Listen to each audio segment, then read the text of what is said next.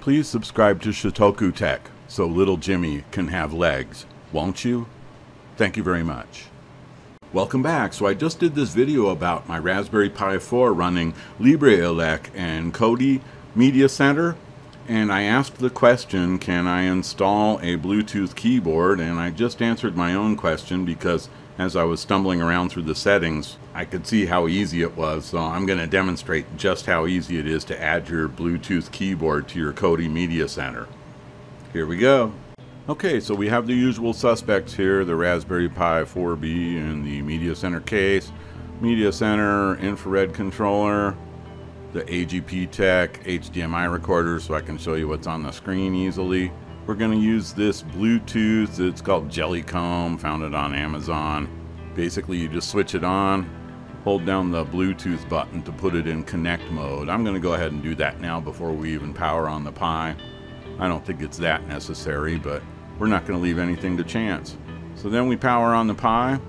Going to fire up the AGP Tech HDMI recorder as soon as I see something on the screen. There we go. Okay, so we're booting up LibreELEC and Kodi. Here we go. Now I'll be using the infrared remote to maneuver the menu to get the Bluetooth keyboard connected. Going to need one means of control to add the other. So I'm going into LibreELEC under System, and then I'm going into Bluetooth, and because I already had the keyboard in connect mode, we're able to see it here on this list. Basically all I have to do is click on it, pair, and there we go. Got this trackpad here. Found out you needed to use backspace for the back key. Of course, enter is enter. There might be a couple of subtle differences between the keyboard and the IR remote. I think I had some problem getting out of something, but I managed to figure it out, and I can't remember if that was a different key or not. Obviously, you got the arrow keys at the bottom of this particular unit for directional control. So we're going to try controlling all of this with the keyboard. First of all, you can see there's the mouse cursor scrolling around. And this is where I discovered I had to use backspace to go back because there isn't anything to click on to go back. There we go, we're going back now.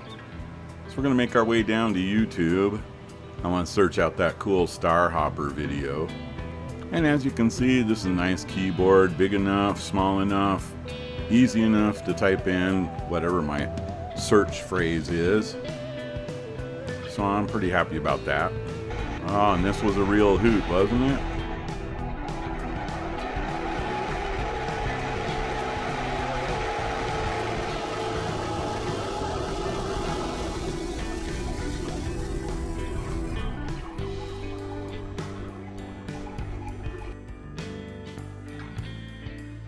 Okay, so I'm going to play around some more with this infrared remote control and this Bluetooth keyboard on my Raspberry Pi 4B running LibreELEC Kodi Media Center. Thanks again.